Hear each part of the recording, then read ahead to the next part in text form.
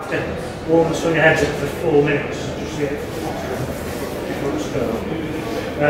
They were very popular in the fishing fleets up in Scotland, what they used to use in the fishing fleets.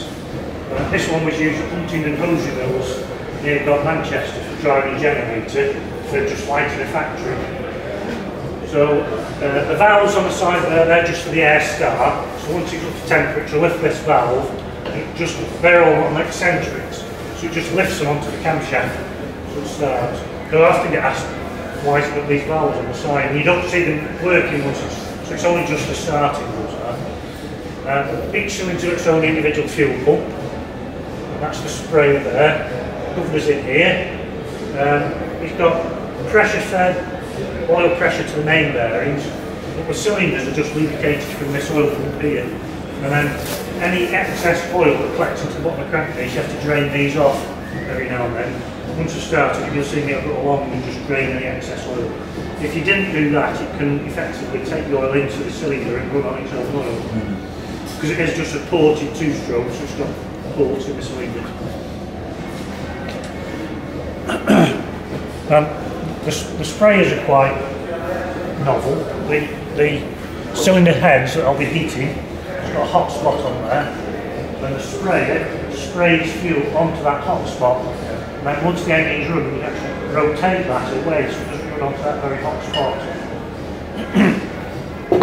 But the most novel feature on this is the design of the little end bearing.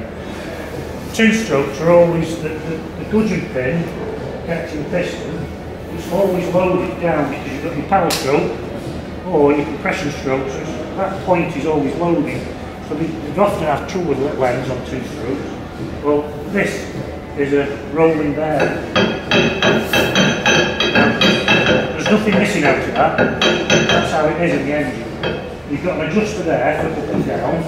As the engine's running, it rocks. The oil's fed up the centre of the cold rod, and oil can get between the two surfaces. A few years ago, at a motorcycle club here, and it was April the 1st, and they thought their chairman would organise this great April 1st joke where we take the bush out. So I ended up taking this crankcase door off, so I take it off regularly now just to show people. Just to prove it is like that. When we first restored it, we found that and thought, oh, bushes got here, and then 2 bushes, 3 bushes. When we started looking into what it was all about. So Gardner's actually had to pay a licence to Cromholt to use that design, the Cromholt design.